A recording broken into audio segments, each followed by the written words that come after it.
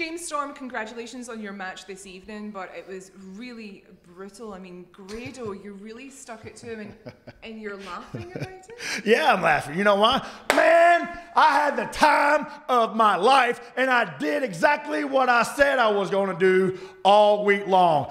I blacked your eyes, I broke your nose, and I busted your mouth open, and I knocked you out. You see, Grado, I am a grown man. What I say is what I do. You see my boot right there? Right there is Grado's blood, straight from his mouth. Last call, super kick, lights out. You know what was so funny?